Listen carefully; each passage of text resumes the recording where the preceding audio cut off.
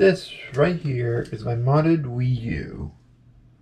And I thought it might be fun to show you guys what I have on here, so let's start by booting it up. Okay, so this is a modded Wii U. I modded it with tiramisu, but then I'm using Aroma, which is fairly new. It came back in October, I think, when the beta came out for it. Anyway, let's start with what's on top row, I guess. We have the Meme Maker, this thing, whatever. Some settings, Wii menu, and Mario Kart 8. Mario Kart 8 came with the system. I bought this secondhand because I did not want to risk breaking my Wii U or my eShop games. So let's go into my DS games. We have a bunch of them here. The way I got these on here is by something called, what is it called?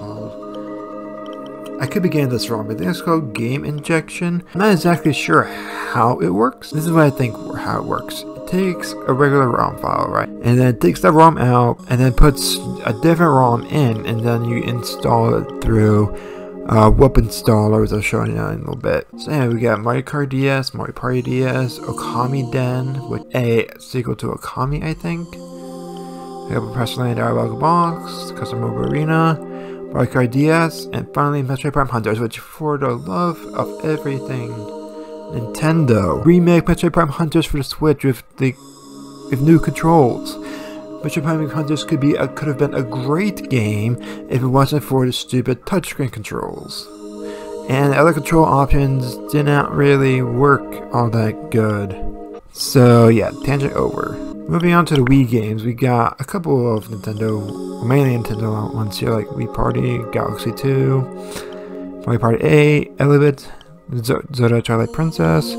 It's got Sonic Colors, Driver San Francisco, Animal Crossing, New Mario Bros. Wii U, not Wii U, just regular Wii Sports, and then Wii Sports Resort. And finally, we're on to my 5 GameCube games on here. We have Mario Party 4, Pokemon Coliseum, Kirby Air Ride, Mario Party 6, and Super Mario 1000 Year Door, which is a great game. And over and built in, these are just the apps at the Wii U. This is where I keep all the homebrew apps under Title 8. I don't know why I called the folder A instead of homebrew. I don't know. I'm going to leave some links down below on how to get Injection working. There are 2 different programs you can use. So should you mod your Wii U? I say if you're going to emulate Nintendo games, I think the Wii U is probably the best bet if you want on a big TV and on a computer screen. So that's it for today's video, guys. If you guys like this video and want to see more, be sure to smash that like button and subscribe, ring that bell, and I'll see you guys next time.